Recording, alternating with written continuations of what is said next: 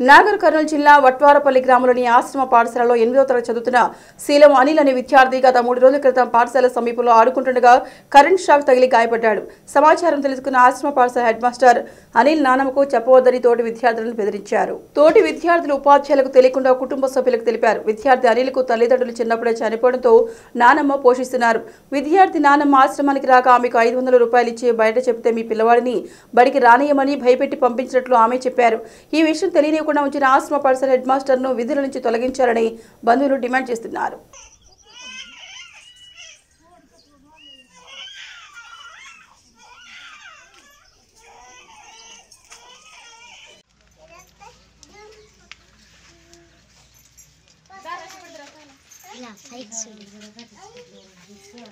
ఎక్కిండు sir పిల్లలందరూ కలిసి మీద పడ్డదాన్ని ఎక్కించిండ్రు.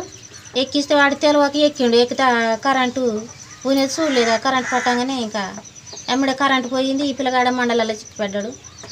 చేపడికి ఆడే కిందికి దిగజారి వచ్చిండంట. రాగానే సార్ వాళ్ళు తీసుకుపోయి ఆడ చూపించారు. మళ్ళా తెచ్చారు. మళ్ళీ మాకు కబురు చెప్తలేరు సారు.